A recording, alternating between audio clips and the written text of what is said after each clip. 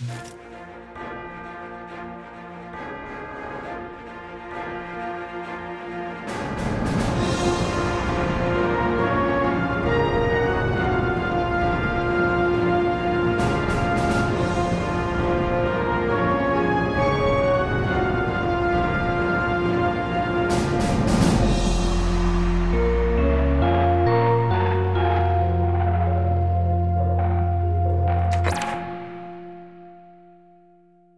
guys, welcome back.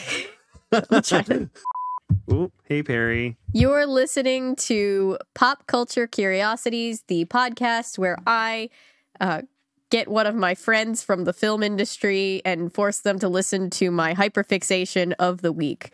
Today is episode 4, and we are talking about the making of The Wizard of Oz, a very mystical passed down legend in Hollywood history. Do you know anything about like the making of The Wizard of Oz? I know asbestos snow and supporting characters being very inappropriate around Judy Garland. Okay, interesting. Cool. So, L. Frank Baum published the first Wizard of Oz book in 1900. I probably meant to have a whole extra section on this in the beginning at this point of the podcast, but I forgot. I did 6 pages of just other stuff that happened on the set of the movie. So I think I was just like, we're good. But speaking of which, we need to go back in time we need to take the TARDIS and we need to go back to 1938 when they were filming the movie. Let's see if I can get this to work. Come on, TARDIS. TARDIS. You're not the doctor. I don't know that I'm not. I have a BS in environmental science. I'm close to being a doctor, maybe. Anything. They're changing colors. Were they not doing that before? Oh, they weren't doing that before? I was not noticing. I thought it was one color, but apparently it's not. Close it up. Cool. Whoa. Spencer will put in the sound effects. It's fine. Should I do like one of my like... Oh. Whoa. Woo woo. It's the past now. Okay, so it's 1938. I've always, like, if I could truly, people are always like, if you could go back in time, I just want to know what those, like, 1930s, like, glitzy old Hollywood movies were really like to work on, you know? Oh, gosh. Truly, you know? Because it was probably terrifying, as we're going to see today. But it just, like, there's just this, like, fake Hollywood that exists in everybody's subconscious where it's, like, glitzy and perfect and everybody's pretty and, well, they were all pretty. That was real. But, like... But, like, yeah, Judy Garland, I had this in notes, but before we get into it, it's just, Judy Garland was apparently, there was a running joke that she was ugly. We'll get into that later, but, like, in no place in my brain does that make sense. And wasn't she, like, a teenager at the time? Mm-hmm. Yeah. So, or hopefully, and I'm guessing they told her to her face they thought this. One of the, I believe, directors would call her My Little Hunchback. Yep. Because why? What? Or was that Stanley Kubrick? No, Stanley Kubrick was not working in the 30s. Perry, get off of my notes. You're taking notes. Perry, honey. Perry, sweetie. Sweetheart. There we go. You can't press buttons willy-nilly in the TARDIS. You don't know where we'll end up. But I say that because of Stanley Kubrick's treatment of Shelley Duvall specifically. Oh, that could be the making of The Shining. That could be a whole other trip in of itself. Perry, honey, I need you to not be here. She's just hitting P over and over. You were trying to write your name? Perry. That's my name. Don't wear it out. Okay, so... The Wizard of Oz, since 1900, has been a very popular children's book. We all know this. She knocked over the glass bottle of water. Everything's fine. Everything's good, everybody. No, the TARDIS hit a rough patch. No, I don't know. We're landing now. The bit's over. Where's the... She minimized my notes, too. Damn it. So, the MGM acquired the movie rights, and the film originally, it was a very expensive movie. Just to start off, this was... They were planning on making a lot of money on this movie. It had a $2.7 million budget, which I looked it up. That's roughly $57.2 million today. So this was a huge, huge budget for especially Depression-era movie being made, you know? Whimsical fantasy was a booming genre at the time production began, as the Great Depression was still a couple of years from ending, and political tensions were causing fear that a war would break out overseas. It eventually did. They didn't know that yet, but everybody was just kind of on edge. And so a lot like with like the COVID pandemic, where like all of a sudden like this multiverse, like superhero, like fantasy genre seems to be getting really big all over again, because everybody's like, huh, we're miserable. Let's watch a movie about other things that are not miserable. Basically the same thing was happening, which is understandable. Hollywood filled the role of offering escapism to the average American.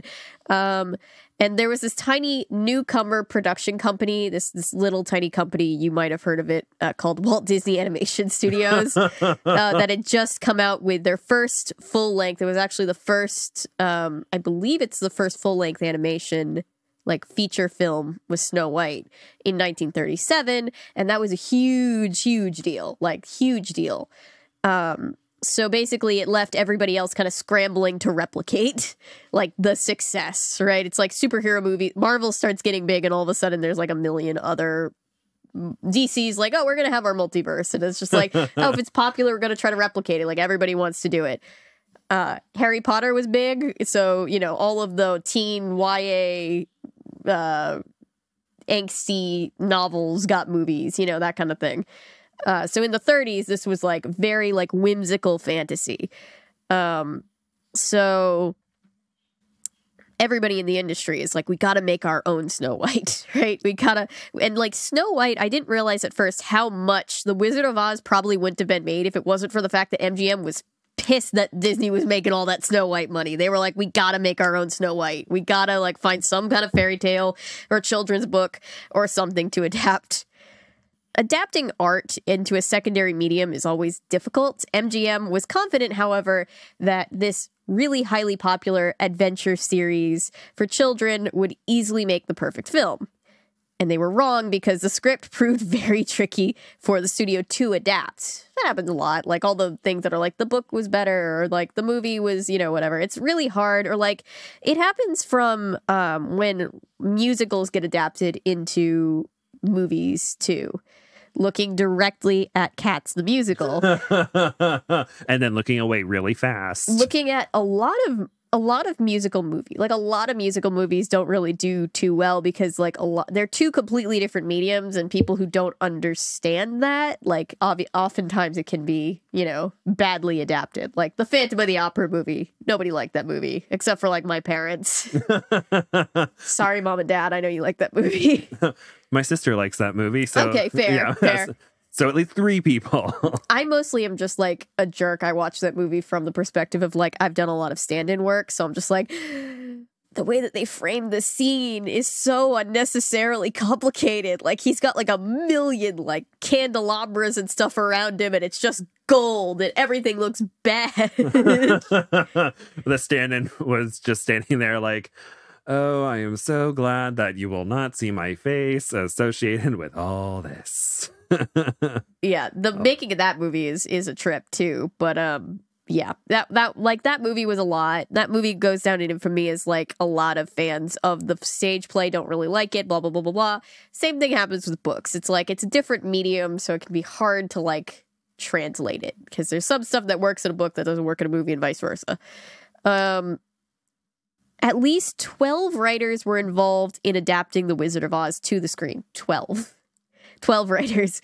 Several drafts were written, each kind of building off the last, And it seems, to my understanding, to have kind of been a really expensive game of telephone, starting with the book and ending with what we got in the finished product movie. Because it was like they'd write a script and then they wouldn't like the script, but instead of like going back to square one, they'd kind of build off of that one and then build off of that one. And that's why like anybody who's a fan of The Wizard of Oz and has read the books, which I don't think I've ever read. Have you ever read the Wizard of Oz books? I have not. I don't think I have either.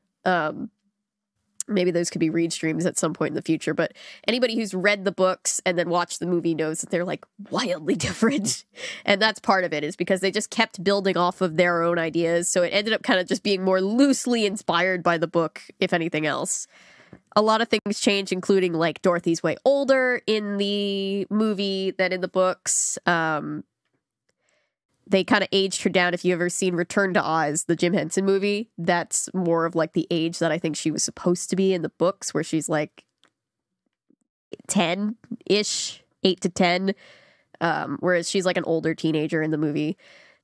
Something that comes up over and over again while researching old-timey Hollywood is that writers were notoriously drunk. Like when I think about like old-timey Hollywood, I kind of picture like it's super glitzy, it's super dangerous, and everybody's drunk. And apparently I was not that far off when I picture that. They didn't have like giant cigars or cigarettes, like as they're like, okay, what are we gonna do? Yeah, I think that's exactly what they did. Where they're like, "Mah, meh, we gotta write The Wizard of Oz." See, yeah, and they all did cocaine. No, that was like more in the 70s. I'm kidding. I'm kidding. Nobody probably did cocaine. No one can prove that drinking was what made some of the earlier decisions for The Wizard of Oz so weird, but it would explain a lot of things. Yeah, she's on a bicycle in the middle of a tornado. I love it. Oh, that's not even one of the weirder things. Some of the earlier creative liberties that got cut included Uncle Henry showing up in Oz and being revealed to be the Wicked Witch's son, the Cowardly Lion defeating the witch and turning into a random dude. Just a dude. Just a dude. And then the Tin Man had a love interest who he sings to as Dorothy gets sent back home to Kansas. This was originally what they were going to do. I feel like they brought that back in Wicked. Or that probably, or yeah. In Wicked. Like, that was a thing. I mean, it kind of, because you like wanted a heart. I can see where like the thing of like, oh, give him a love interest. He wants a heart. Like I can see that. But I just wish I could see this giant like Tin Man singing to his girlfriend as Dorothy goes back to Kansas. It's like, oh, hello, love interest who has never been introduced until now. I love you. I think she had been, like, we did, apparently she was like introduced before in this earlier draft, but like, you know, after everything, none of the writers were even invited to the original screening of the movie, and the head writer, Noah Langley, apparently hated it so much when he did get to see it that he cried throughout the runtime. He was quoted as saying that he loathed the movie and thought it was dead and had missed the boat entirely. He did warm up to the movie after the world went through World War II, and he did warm up to the movie after the world went through World War II and turned to escapism media. He says he saw it after that and he said, I looked at it and I thought, you know, it's not a bad picture, you know? That's pretty much, it's not a bad picture, you know? That's actually what he was quoted as saying. Okay. He kind of appreciated it more after he had some time to think about it, I think. Casting was also a little bit tumultuous. Uh-oh. Gail Sondergaard was the first woman to be cast as the Wicked Witch of the West. It's been pointed out by numerous people that her screen test pictures show a design for the character very similar to the evil queen from Disney's Snow White. Remember how I said they really, really were mad about Snow White being popular? They were like, make her look like the Wicked Witch, or make her look like the evil queen. That's the Wicked Witch. But yeah, they recast her when they decided the witch should be ugly, and Gail reportedly refused to be made ugly for any film. Honestly, we stand. We kind of stand. Yeah. She was like, nah, I'm good. I will be beautiful at all times. You're welcome. Margaret Hamilton, who did play the Wicked Witch, was in real life a school teacher who advocated for the education and well-being of children most of her life, and even went on to do shows like Mr. Rogers' Neighborhood to show that kids that they shouldn't really be scared or afraid of her. and was on an episode of Sesame Street that was pulled from air and lost for nearly 50 years before being recently refound. I did a video on that. Go subscribe on YouTube. No, I'm just kidding. But do if you want to. But after 50 years almost, they found this lost, what they thought was lost forever episode where Margaret Hamilton stars as the Wicked Witch. She crash lands in Sesame Street, and the whole episode is basically teaching kids to deal with their fears in a healthy way. It's actually a very good episode, and she apparently really, like, enjoyed doing it because, one, being a teacher, she really liked the idea of, like, doing anything she could to help young kids, like, with their emotional development, but two, she really, really, really did not have a good experience filming The Wizard of Oz, and so this was, like, a good chance for her to, like, play the character again in, like, a positive way and be like, oh, that was actually fun. That's good. We'll get into more of why she hated being there, so like on the set of Wizard of Oz so much in a second, but yeah, she wasn't very happy on the set of Wizard of Oz. She spent most of her time alone and was given awful accommodations, in contrast to the actress playing Glinda, who got the nicest dressing rooms and rode in limos. She was the wife of, I believe, like a hotshot producer. So nothing against her, but like they clearly like she was treated a lot better. And Margaret, it's sad, she says she sometimes felt like they must have mixed her up with the real Wicked Witch because of the way that they just weren't very nice to her. And she even, like, Margaret would sneak into the actress who plays Glinda's dressing room because it was so much nicer than her. She basically had this rundown, awful dressing room. She would, when she wasn't there, Margaret would sneak in there and eat lunch by herself in a dressing room that wasn't hers. It was just like, wow. This is way nicer than mine. She was treated like a background almost. Not that our accommodations are that bad, but just the juxtaposition where it's like, look at all the niceness and then look at that. I mean, I guess it depends on which set. There are some sets that we've worked where it's just like, yeah, it's pretty bad being an extra on this particular set.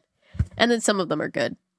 Margaret, though, it was just not in her nature to complain. She was always very kind and never bitter, and later went on to get tons of appreciative fan mail, which she apparently loved, which just makes me happy. Like, she went on, when the movie had a renaissance, a couple decades, especially after they made it, she was just flooded with all kinds of, like, fan mail, and she loved it. I thought that was really cute.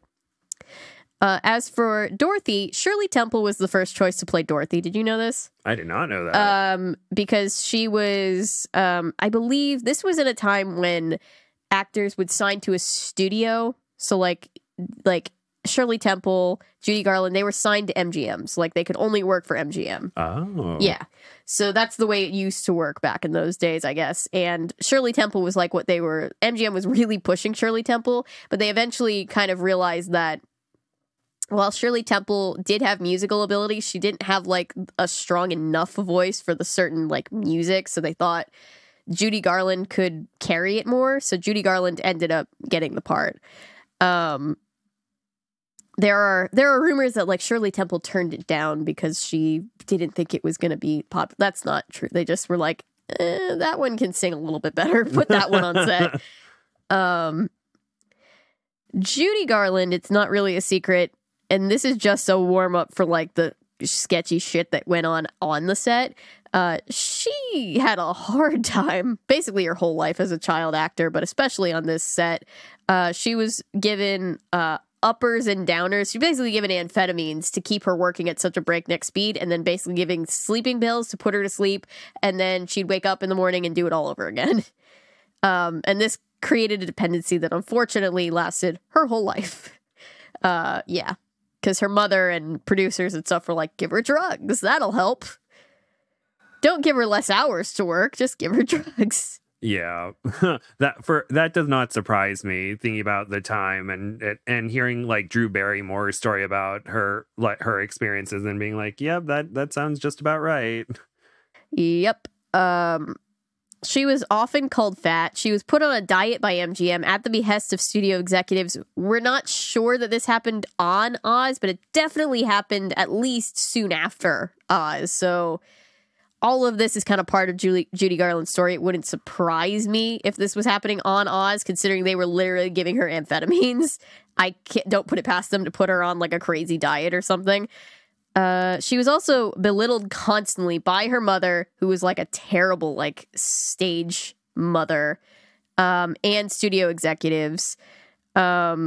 there's this really sad story about when they started filming, they wheeled out this gorgeous trailer dressing room and they made this big deal about like giving it to her. It's like her dressing room. It's really nice. And like they had like a ribbon cutting ceremony, everything. And then like after that happened, everybody disperses and goes to lunch. And then Judy Garland realizes that the door is locked and she doesn't have the key and she doesn't know who has the key. And like one of the costume people kind of witnessed this, like she was like about to cry apparently, and like just felt so bad for her, and she eventually did get the key, but it was just like sad that like they didn't even give her her own key to her own trailer. Right, that's how little she like had autonomy. It really does feel like they treated all these people like background to get treated today, where it's like you can't go anywhere without like supervision, which I'm told that still happens a lot of times, where like PAs will be told to just like keep tabs on actors like at all times, like because they can't let them out of their sight. But like it was apparently really bad back then, where it was like, you know, when you're an extra and you're like, I need to go to the bathroom, and they're like, you can't go anywhere without being told, like you're in school. Like basically that's how the star of the show was being treated. Oh my gosh. Yeah. I was on a shoot recently where we were discouraged from even going 10-1. Oh, discouraged from going to the bathroom? Like at all? well, not at all. They were just like, oh, we're about, I would highly recommend you not do that. Let's just sit in here and just wait for it. And then when they're like, okay, you can go, like everyone would leave. And I'm sure the PA was just like, oh no, they're gonna ditch. And it's like, no, we all need to go. We've been sitting here for funny thing about hours. Going to the bathroom, it's not really something you plan for. It's like, oh boy, what a nice perk. I get to go to the bathroom. They gave me 10 minutes. Okay, yeah, let's go. Great. Now, next, you know, it'll be like Amazon, where it's like people had to pee in bottles. Like that's like the next step of like horror. Well, that reminds me of Joker, or Joaquin Phoenix's Joker, and hearing a story about how there were a bunch of background on a subway car and they weren't allowed to use the bathroom, and someone like just opened up the back door, and because they weren't allowed to go, and it's just like that's not very nice to do. Yeah, that. Don't tell people they can't pee. Yeah. Set can be wild sometimes. Yeah, it's just sometimes you're like, oh, I guess it was fine, and then there was someone who was like, no, we weren't allowed to do anything. We had to get there like 5 minutes before our call time, or else the studio wouldn't let us in beforehand. Oof. But that's like a specific one, usually. Yeah. Yeah, some of them are better than others. Some of them, they're like really nice to you, and then some of them, they're just like, you can't eat or go to the bathroom. Why? What do you mean you want crafty? What's wrong with you? Oh, what do you mean water? What do you mean water is a privilege? Talking about casting, though, I thought like there was some serendipity in the casting, specifically of the main three male leads. So like Bert Lahr, who played the Cowardly Lion, he fittingly had chronic anxiety and covered up his emotional afflictions with over-the-top comedy, leading those who knew him to point out how similar to the Cowardly Lion he was, which I think is just like kind of endearing as somebody with chronic anxiety. It's just like, oh, bless him. Jack Haley, who played the Tin Man in Search of a Heart, in real life was a dedicated philanthropist and known as a really great, like, loving, attentive father, which I think is cute. Aww. I know. And Ray Bolger, who played the Scarecrow in Need of a Brain, was known to be super smart in real life and loved literature and academics, which, so, like, all three of them were kind of perfect for the roles that they ended up getting, which I think is great. They were all, like, vaudeville-trained performers. Let's move on to talking about directors. It took 4 directors to finish the movie. Oh. We haven't even gotten into any of the weird stuff yet. The first director was fired after 2 weeks when Buddy, an actor who we'll talk about in a second, was hospitalized. According to this first director, he says he was shipped off to Palm Springs to hide from reporters with the cover story that he was sick because it was such a bad PR thing for MGM. He soon went on to direct Huckleberry Finn, so it wasn't that bad for him, considering that somebody, like, ended up hospitalized on his watch. Although that could basically be said for all of the directors, because so many people were hospitalized on this movie. Like, a lot of them. Oh, gosh, I'm sure the nearby hospital was like, oh, they're filming again today. Oh, getting a steady stream of business. It's not like have anything else to do. Yep. The second director filled in for 3 days while they got a new full-time director. He was known as a woman's director since he had directed many of the female stars of the day successfully. And he kind of hated that label because then, kind of similarly to now, media geared towards women was kind of seen as lesser, cheaper media. So, like, he didn't feel like he was taken as seriously as a director because he was just, like, the woman director, which is a very, like, 1930s thing, right? He works with the women, see? He treats them with respect, see? Yeah. He sees them as equal. How dare he? Yikes. He was called away to finish Gone with the Wind, and then the third director was found and worked most of the film. Basically did all of the Oz scenes, did everything but the Kansas scenes. This guy infamously slapped Judy Garland when she couldn't stop laughing in a scene. Yeah, she just was having like a giggling fit when she was doing one scene with the Cowardly Lion, and he just straight up hit her. And let me guess, that's not the reason why he was fired. Nope.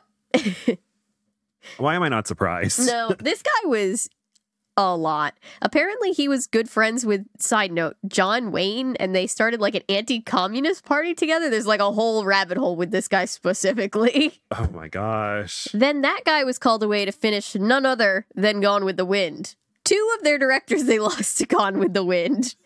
Oh god, it was a long film. They needed all the directors they can get. Yeah, I've heard people who like worked as like, there was this guy who is obviously older now, but he was, I think he was like an extra or some kind of minor actor on one of them, or on Wizard of Oz, and he was like, people were like, did you know how big this movie was going to be at the time? And he was like, nah, because everybody was obsessed with Gone with the Wind. Like, this was like the lesser movie. Like, we were all like, man, I wish we could get on Gone with the Wind, which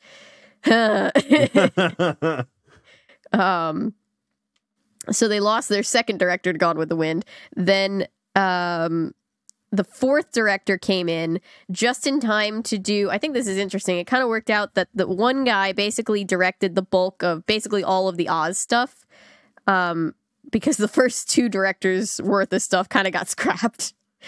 Yeah. And so the third director did all of the Oz stuff. The fourth director did all of the Kansas stuff. So it kind of worked out that like, if it feels like there's 2 like very distinct feels to like Kansas and then Oz, which kind of fits, like it's because they had 2 separate directors, which I didn't know until I was researching this, which is interesting. And the guy who did the Kansas scenes, he apparently was really big in the day for like silent films and all this stuff, and so he was just like really good with that like sepia kind of silent-y thing going on, so it worked for the Kansas scenes. He also was really good at, like, practical effects. So, like, he used a muslin sock. He recorded that and then projected that up. And that was what was the twister, which I just think is very funny. I don't know why I think that's so funny. It's just very creative. There were also a lot of changes made,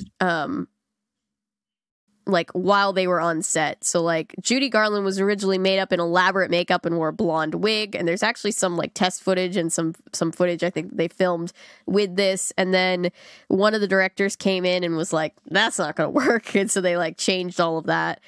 The director, too, was the one, I believe, who was like, she should really look more like herself, and more like a real girl. Also, Dorothy and the Scarecrow, / the farmhand counterpart, were supposed to have a romantic relationship, because the farmhand that the Scarecrow is based off of, he's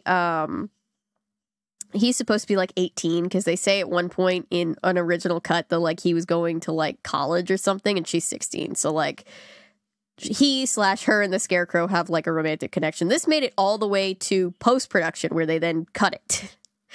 But I feel validated because all my life I was like, Dorothy has a crush on the Scarecrow. Like, even as a little kid, I was like, Dorothy and the Scarecrow, like, that's definitely a thing. And everybody was like, Avery, what? What are you talking? That's a scarecrow. And I'm like, look, I don't make the rules. Apparently I was right. They just straight up were doing that. And then they just decided that they didn't need it, so they cut it. But, like, that's why the vibes are like that. Like, there's even, like, clips. You can see it in clips where, like, when she's leaving Oz and she says, Scarecrow, I'll miss you most of all. Yeah, that's why. It was the Scarecrow boyfriend. Everyone must have their Scarecrow boyfriend. And Somewhere Over the Rainbow was almost cut. Apparently they just thought it was like too boring or like whatever. And then there was like a screaming match and somebody finally got it put back in the movie. But like Somewhere Over the Rainbow is like the song. It's kind of like how they almost cut Part of Your World from Little Mermaid. Yeah, because they were like, it's too boring. Kids aren't going to like this. Well, thank goodness someone fought to keep those in. Right. There was a song that was cut, and that song was called Jitterbug. There's actually some clips on where you can see them performing Jitterbug. But the dance sequence that for the scene where they performed Jitterbug, which again got cut, the dance sequence cost over $80,000 and took 5 weeks to film. And then they cut it. I'm sure there are people who are just like, okay, this is my big scene. It took 5 weeks to film. It's going to be great. And then they watch the movie and they're like, what? It's like when you like work for days on like a thing and then you watch it back and you're just like, oh, 8 seconds? 8 seconds is what we got for that multiple day shoot. Like cough, cough, a recent Marvel TV show that I'm not going to name because I don't want to get in trouble, even though it's already come out and the NDA is up. But I'm not going to say cough, cough. 8 days I was on that set. Everybody take bets in the comments to see which show you think. I'm just kidding. Which one could I don't know the best, or I'm like for the people in video, I'm sure they could like guess what it is based off what I'm showing right now, but yeah. But I'm not gonna say a thing. I can't say a thing. Well, I could, but I'm not.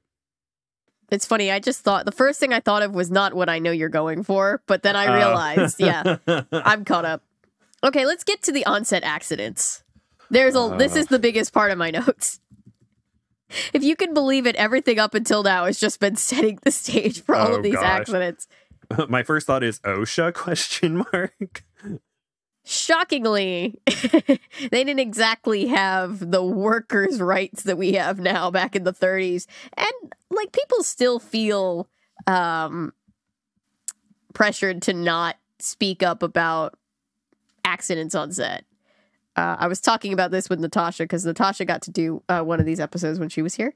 And we were talking about how, like, there's so many accidents that aren't reported. So when you hear like this many accidents happened on set, you know it's worse than that. Like you can pretty much guess because you know those are just the ones that they couldn't cover up.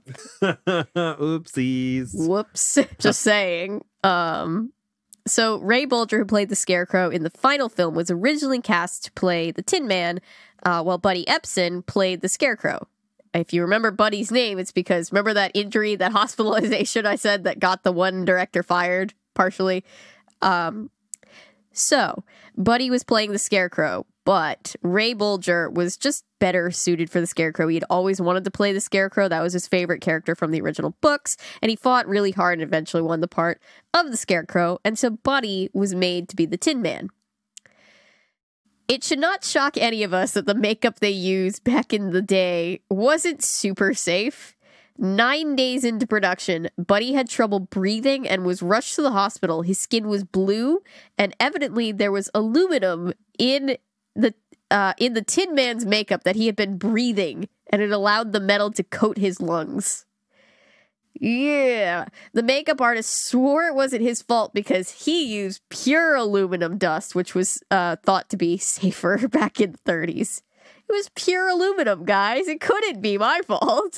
I think, didn't they do like a Mythbusters about this where they like covered people in paint, and I think they mentioned the Tin Man because they're like, is gold paint or silver paint different and affecting the skin? But I think so. I vaguely remember that. Buddy was hospitalized for 2 weeks and eventually recast as the Tin Man by Jack Haley. He was like the practice Tin Man, basically.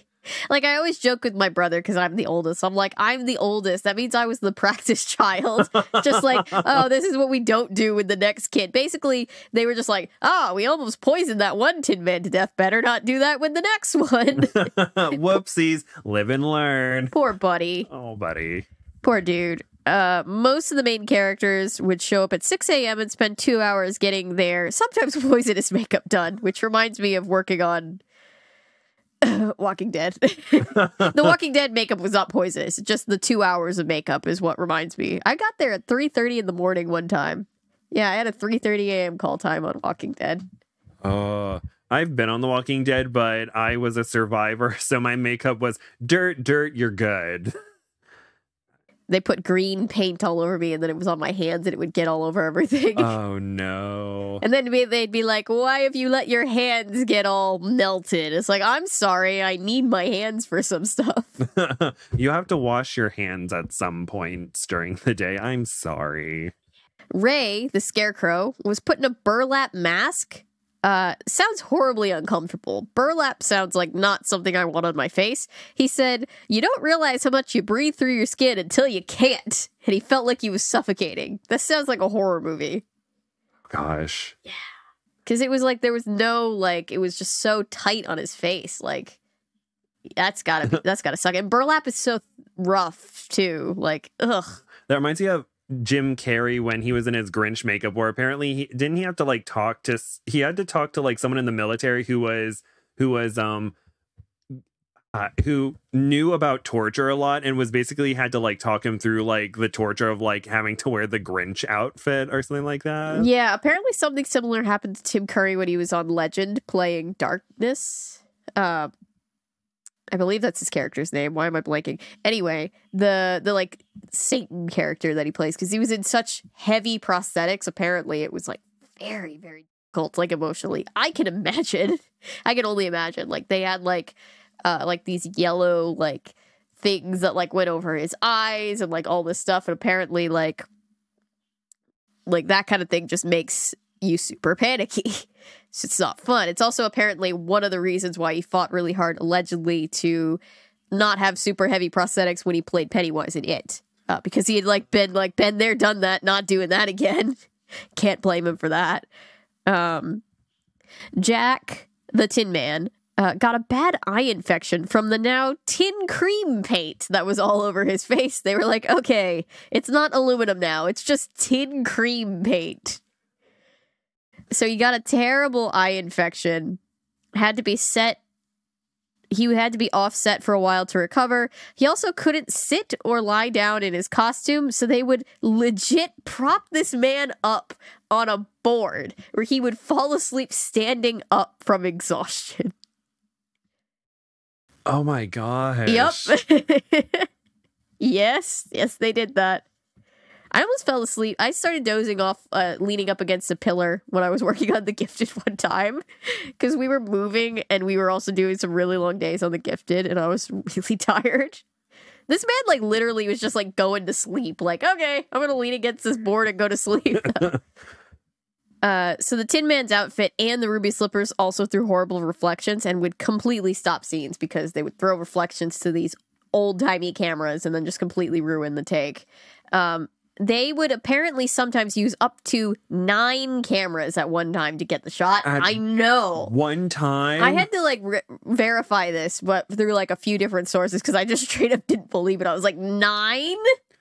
What? I want to know the camera setup now. It's like, how did they do this? Were they, like, right next to each other? Was like they're like a dolly and someone be like over here? That just sounds insane. Even today, that would be insane. This is like big, bulky, old-timey cameras. Bert, the lion, suffered on the most, arguably, on the very hot set, because the lion suit was made out of real lion's hide. Boo. We don't stand that. It also weighed 90 pounds. And like all of these lights were like used to like keep the set very bright. So it was super hot. And he's like got this actual like lion's hide that he's wearing. He also had prosthetics on his face, so he could only sip soup through a straw at mealtimes. Oh. I know. Margaret, who played the Wicked Witch, was covered in toxic copper paint and had to eat her lunch super carefully.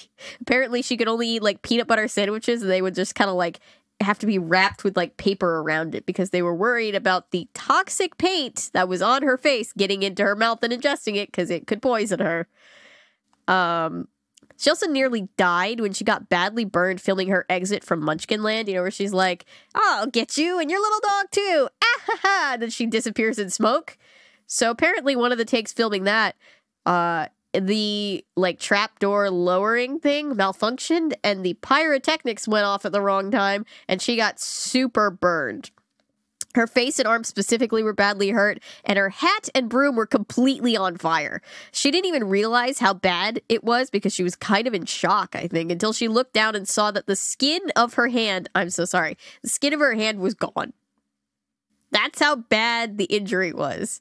Yeah. Yep. And then there was the toxic paint that they had to rush to get off of her before it poisoned her by getting into these open wounds. It sounds horrifying. They did this by using rubbing alcohol and scrubbing it off, which, can you imagine how painful on these burns? What sounds like third-degree burns. And then she's got rubbing alcohol and, ooh, poor lady.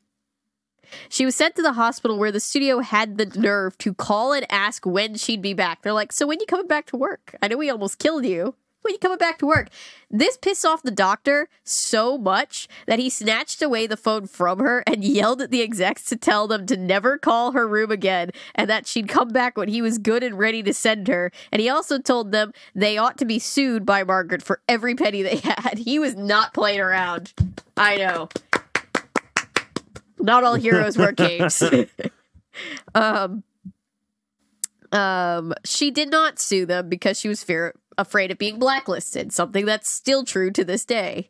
Actors and crew members and extras alike all get hurt and then don't sue because they're like, oh, I don't want to never work again. Because Hollywood is super healthy sometimes in the way that it works. When she got back to set, they tried to put her in a flame-resistant suit and let her maybe get burned again to film a different scene, a scene where she was taking off on her broomstick out the window. And she was like, nah, that's not going to happen. Absolutely not. They said, get on the broomstick that's raised in the air. It might explode, thanks, bye. And then she refused to do that. Very good for her. So she only ended up doing the close-ups while her stunt double, who had already sustained injuries on set when one of the crew members fell down an elevator shaft and landed on top of her, she, being the stunt double, did the more dangerous, it might explode and burn you stuff, while Margaret just did the close-ups. So Margaret warned her stunt double, Betty, about the fact that the pole they were right near could explode. Then she went home because she was like, I'm done with this. She then received a phone call that Betty was in the hospital because, shockingly, the pole had exploded, just like she was afraid it would. Oh, no. Yup. Poor Betty. Poor both of them, honestly. Yeah, I mean, it's like, oh, hi, you have almost third-degree burns on your hand and you have burns on your face. We need to put in rubbing alcohol to get the toxic paint off you. And now we're asking when you're going to come back after going to the hospital. And then this pole exploded.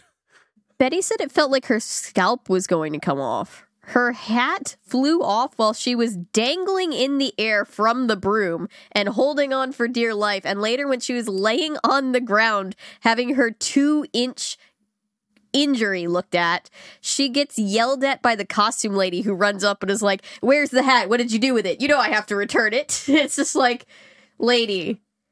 I mean, I've known some wardrobe individuals where I would not be shocked if they did that, unfortunately. No, I've been there. I have not had that bad of an injury and had them yell at me while I was there, but I've had some pretty understanding wardrobe people who are like, oh, those shoes are literally cutting into your feet and you're bleeding? You can wear them for 2 more days, right? Just don't get blood on, or red body juices on them. And then you get blood on them, and they're just like, you bled on our shoes. It's like, yeah, because you put me in shoes that were cutting into my feet. Oh, and Natasha's just like, oh, hi, medic. May I please have a Band-Aid? Sure, why? Oh, I'm bleeding into my shoes. You're what? Oh, yeah, it's fine. Yeah, our friend Natasha literally was just like, oh, I'm bleeding. Let me go get a Band-Aid. And the medic was like, what? I almost rolled I did roll my ankle. I almost passed out one time on a set because they put me in 5-inch heels and there was nowhere to sit down. And girls were passing out because they were locking their knees, because that's what you do when you're in really high heels and you can't sit down. And I was afraid of passing out.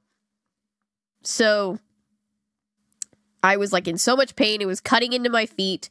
I was afraid of passing out. So I like started to lose my balance. I caught myself. I tried to catch myself, but then my ankle rolled and I fell on the ground. This was like hour 15. And I was in so much pain. I just straight up kind of started crying. Oh, I know. And they came over. The AD was like, I'm so sorry. He was literally like, I know you're booked to come back, but if you don't, we don't blame you.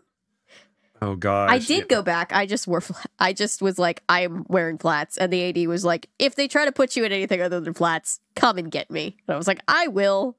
And the wardrobe lady did not like me, but she got over it. How dare you not wear these 5-inch heels and stand in them for hours on end? And then switch to flats. You're opulent. You own everything. Women who own everything wear heels, apparently. Apparently.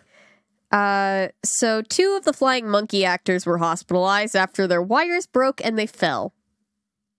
Yep. Even the dog that played Toto suffered anxiety from being on this chaotic set. Oh. I know. I can accept everything else. Oh, but no, I'm just kidding. But the dog. Oh my god. Not the dog. She was stressed. It was a girl that played Toto, by the way. She was very stressed. I would have also been very stressed. I mean, just here. I mean, they let the Wicked Witch catch on fire, and the dog's probably like, "What is happening?" Only once did the cast try to eat lunch in the studio commissary, but people were so upset by their appearances that the studio told them they would pay for their lunches if they ate in their dressing rooms. Pause. Can you imagine having to pay for lunch on set now? That would never fly nowadays. Oh my gosh. I would just go hungry all day and drink water and hope for the best. Like, if you ever work on set, you're going to get lunch. That's like the only benefit you have. Apparently back in the 30s, you still had to buy your lunch in all of this. Oh gosh. But I'm sure but someone's like, well, with inflation, they make a lot more and would be able to pay for their stuff. But it's like, but why not have them provide the food?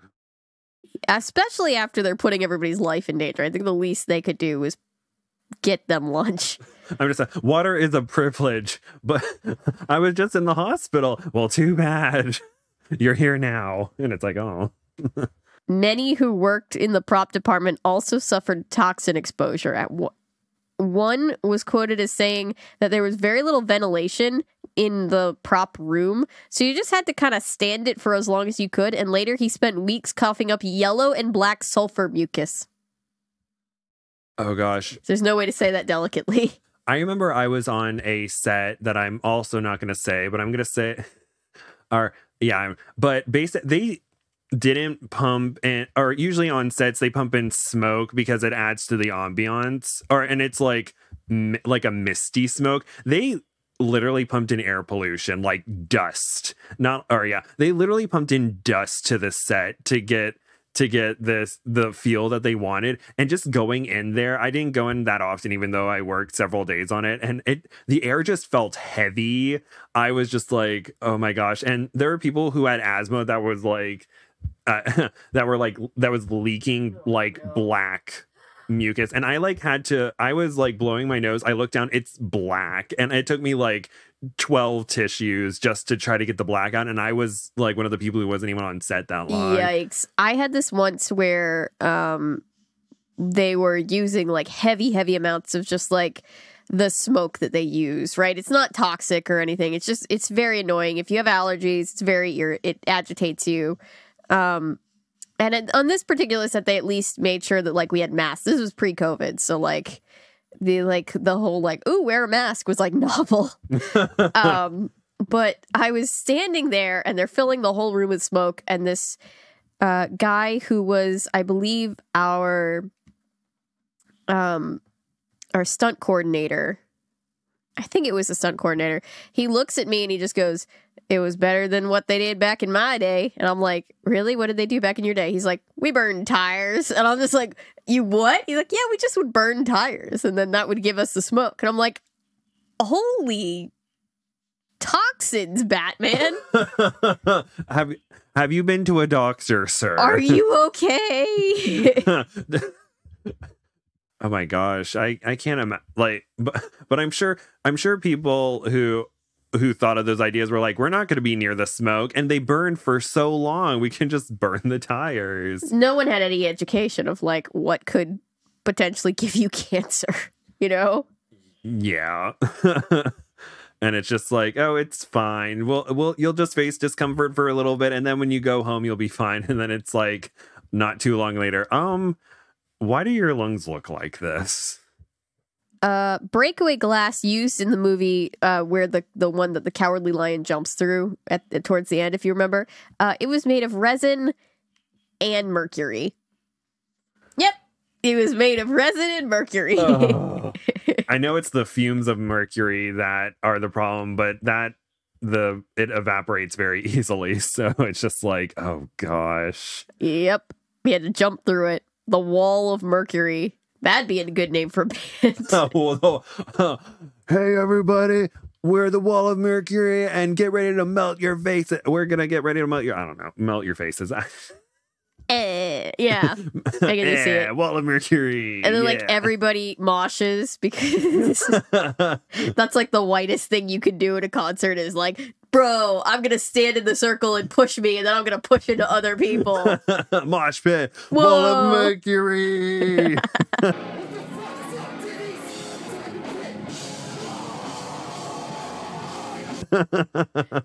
Oh my god. The one moshing that I do understand kind of is the one where they just run in a circle. I'm like, okay, I can get that. I can get behind just running in a circle when the music's really fast.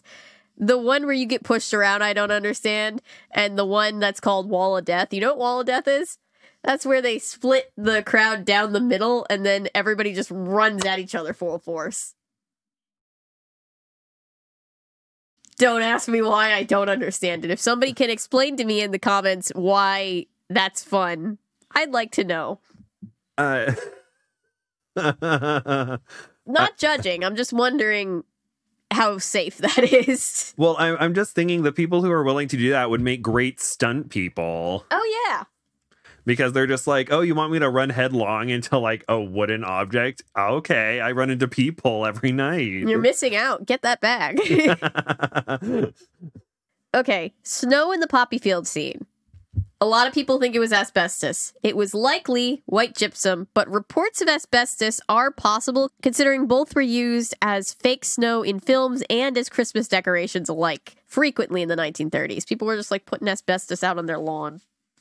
Like, just putting asbestos out on the lawn, being like, yep, it's Christmas. And with gypsum, I'm like, wait a second, isn't that... I feel like that's used in drywall. My geology knowledge is like, has left my brain, but I'm like, it's used in drywall. But I also feel like inhaling all that would not be good for you. It's also not good, I believe. Neither one is good, yeah. But it could have straight up been asbestos as well. Asbestos was a staple on set for putting out fires on Oz, and parts of the set and even actors' body parts were covered in it at times. Like, I'm just imagining the snow and the poppy scene, and they're like, okay, can we lessen the amount of asbestos? It's been 2 days since the last fire. We need as much as that as possible. I won't say which set, but one of my friends texted me a picture one time. They were in holding on one particular set, and there was a sign in the room where they were holding the extras that said asbestos present. Why am I not surprised, though? I know, right? Yeah. Yikes. Just don't breathe, everybody. Just hold your breath for like 18 hours. It's fine, guys. Isn't that what they do in everyday life? Just hold your breath? Can't everyone do that? Because of how hot it was on set due to all of the giant lights, people would pass out, and the amount of power being used on set caused brownouts in the surrounding neighborhoods. Can you imagine your power goes down? It's like, oh, yep, it's that Wizard of Oz thing again. They're like, we're going to boycott this film. We don't care how good it is. It's also the 30s, so like, I fully know that electricity had been around for about 3 decades. Commercially at that point. But for everyday Americans, it was still relatively new as far as like something that like the everyday person had in their home. So I'm just picturing somebody being like, look at that. We're moving up in the world. We got electricity in the house. Goes out and they're like, God damn it. Back in my day, we didn't have electricity. We had candles. And it's like, Dad, why do we have all these candles in this house? In case the electricity goes out. But it's not gonna. Lights go out. I told you. And the lights just go out and you just hear the Lollipop Guild in the background faintly. You're just like, damn it. Oh my God. Family Guy, please do that. I could see Family Guy doing that. The Wizard of Oz set has this sort of mythos around it, and there are many things we think are true that actually aren't, and many of these rumors actually come from Judy Garland herself, who was amazing at telling big fish stories, right? So she kind of was very dramatic, she exaggerated. She was a great storyteller. However, sometimes she would kind of just perpetuate things that weren't true because of these things. It wasn't just her, but some of them were directly from her. For example, many people have heard that the Munchkins were drunks and harassed Judy on set, and this is most likely just not true. Like, there's more into that. So, like, Judy actually, by all accounts, loved and looked forward to working with the Munchkins to the point where she gave them all their own individual Christmas presents, and they were like on really good terms. And then, like, offhandedly in an interview, she said they were drunks like later on, and that just kind of stuck. And then I think somebody else came up with the thing that like, oh yeah, they were super like inappropriate with Judy, and like that probably wasn't true either. Like, there's no accounts of like that actually happening, as far as we know. And it's just like, it also has been said that the Munchkins were horrible and horribly treated, and most of the actors who played Munchkins said that it was actually a positive experience for them working there, and only suffered later on when the movie had a renaissance in the public and people started making up stories about them just to like have funny interview moments. Oh. I know, isn't that sad? Most of them were hired from circuses, because, you know, little people didn't really have a lot of opportunities back in the day. It was very hard for them. So this was like kind of the only work they could get. And like, this literally made me cry the first time I read it. A lot of them were just so happy every day to just be around other people like them because they hadn't met other people that shared their experience. And I'm just like, oh, that's so cute. Ugh. Okay, we're going to segue into trigger warning briefly for self-unaliving. Speaking of the Munchkins, you know where I'm going with this? I remember seeing a story about it previously. There's a fake video that supposedly shows a clip of The Wizard of Oz where people claim to see one of the Munchkins hang themselves on set. Thankfully, this is totally made up. Who made this up? I have no idea. I don't know who made this. Who makes this stuff up? Oh, yeah. That's a person that killed themselves. For, like, entertainment? What do you gain out of this? I mean, well, I don't understand why someone would say something like that. It's just right? Because the stuff that actually happened is like, like the stuff you said that was true was like, oh my gosh, enough. That why would they lie about that? I don't know. There's like in this scene where they're like, you could see it happen in the movie. You can't. The scene in question was filmed before the Munchkins were even in town, and it's most likely just a crane or other piece of set machinery just kind of flapping. Thankfully, it is not a person. If you've ever been scarred by seeing that video, it's not a person killing themselves. Thank God.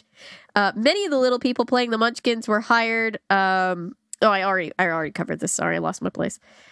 There's also a couple of just interesting stories that I found. One of which being Professor Marvel, you know, the guy in the beginning who, like, the wizard is based off, like, the counterpart of the wizard, the guy in the beginning, Professor Marvel.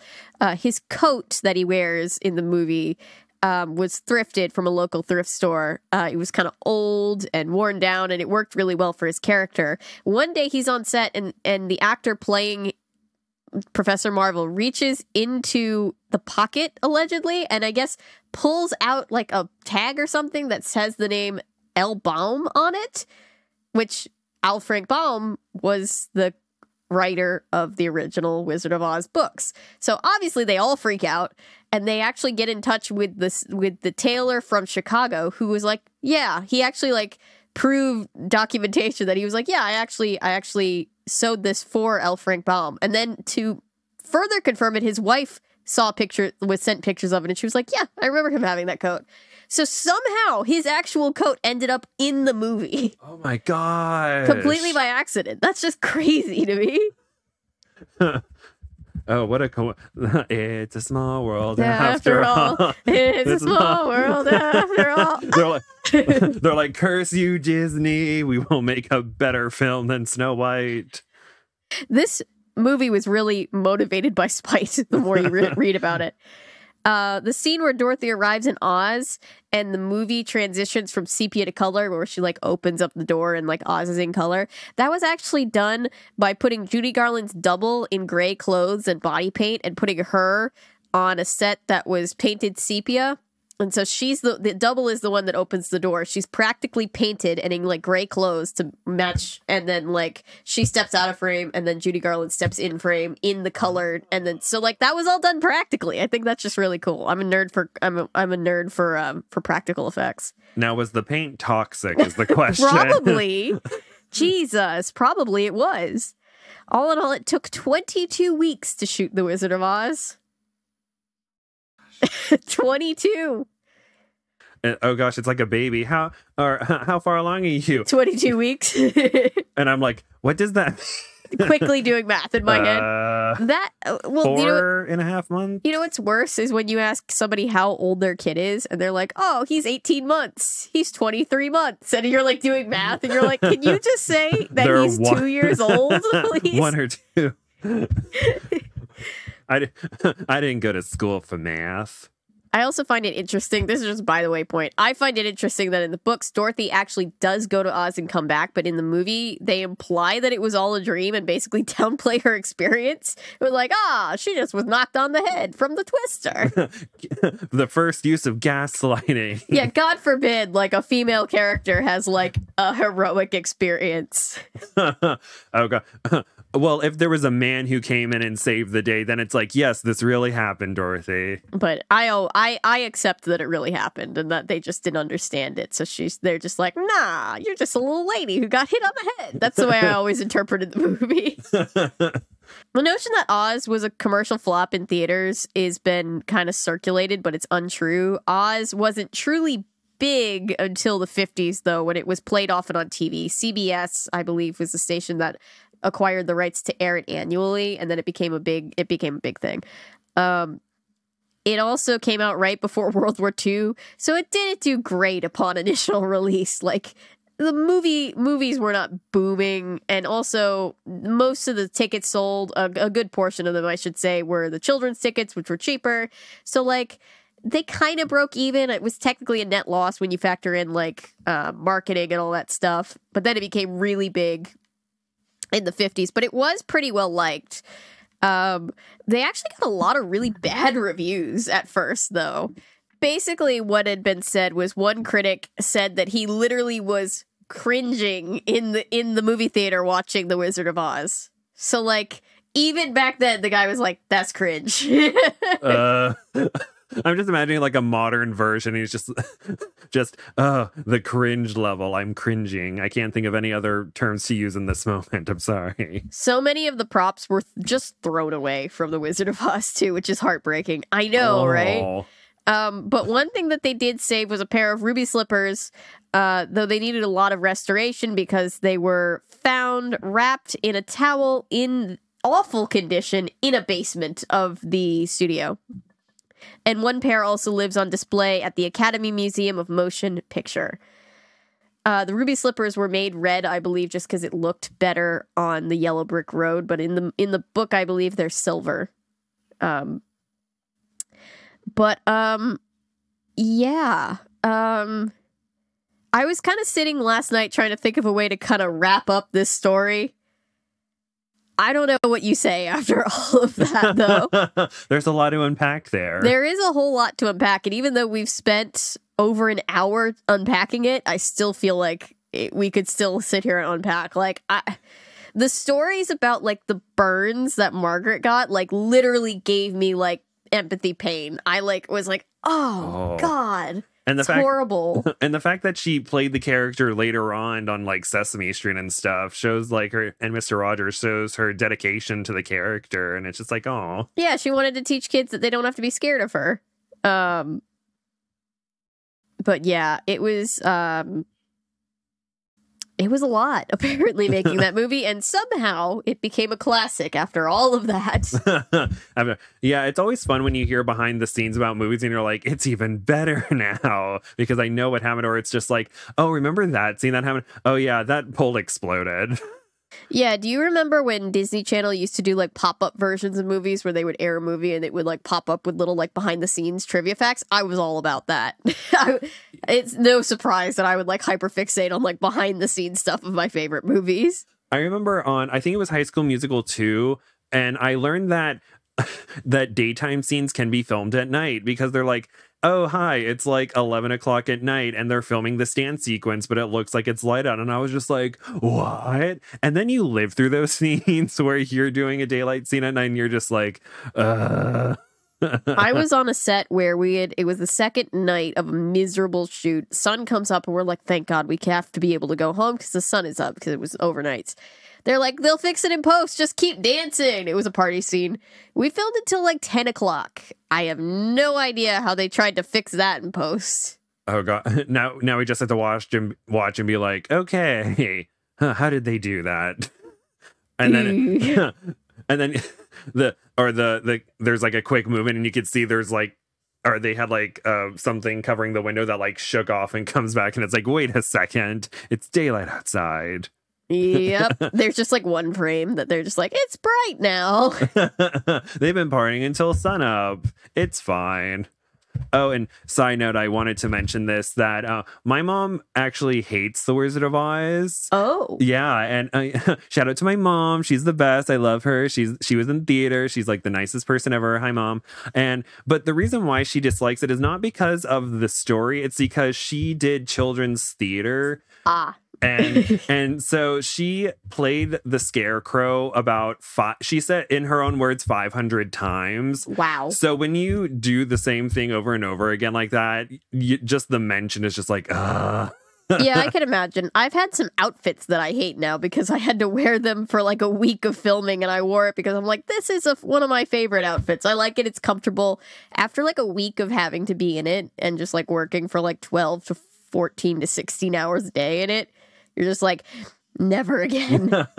Oh gosh, there were some times on a show I was core on. Again, I'm still afraid to say like the names because it's just like, oh no, what if the people see this and they're like, how dare you? But I was core on something, and there would be times where I just wouldn't watch the show just because of like the treatment, the miscommunication, just long days of not doing anything, and it's just like, why are we here? Just to suffer. Exactly. And it's just like, well, and it's like, well, you're getting paid, da-da-da-da-da. And it's like, well, if I get signed out at 10 hours when the rate is over 10, it wouldn't matter if I got signed out 5 hours earlier when you know you didn't need that many people to do it. And it's much easier logistically for everyone else because, you don't have, the PAs don't have to be worrying about all the extras. The catering doesn't have to worry about the food and stuff like that. Yeah. But yeah, that's the story for today. The Wizard of Oz. Should we find something interesting to do in 1938 before we go back home? Yes. Oh. Some really depressing things happened. No. Hang on. It's like, oh yeah, we're in the Great Depression still. So. Orson Welles broadcasts his adaptation of H.G. Wells' War of the Worlds, creating nationwide panic as listeners believe that aliens have landed in New Jersey. Let's go see that. Oh, yeah. I remember hearing about that, and apparently people took it to extreme because they're like, not the aliens. Yeah, there's actually a really, really interesting, I just saw a really interesting video by Stephanie Harlow about that whole thing, and it'll probably end up being a podcast episode one day, because it's a really interesting story. And fun fact, the broadcast is archived, so you can listen to it online. Oh my gosh. But yeah, let's go do that. Should I do the thing? I don't know why this remote doesn't want to remote. Maybe it's the battery. Yeah. Oh. Take us away, TARDIS. Bye, guys. Thank you for listening and or watching. Leave us a comment. If you're on YouTube, do all the YouTube things, like and subscribe and comment. Hit the notification bell. And if you're watching us, just listening to us on wherever you get your podcasts and you would like to see a visual version, there is that available on Avery Talks About Stuff on youtube.com. So... and you can follow me on YouTube as well at Gabriel Custic, and please watch my Fun Finds in Jurassic Park videos. Yes, subscribe to Gabe, please. We love Gabe. And, thank you.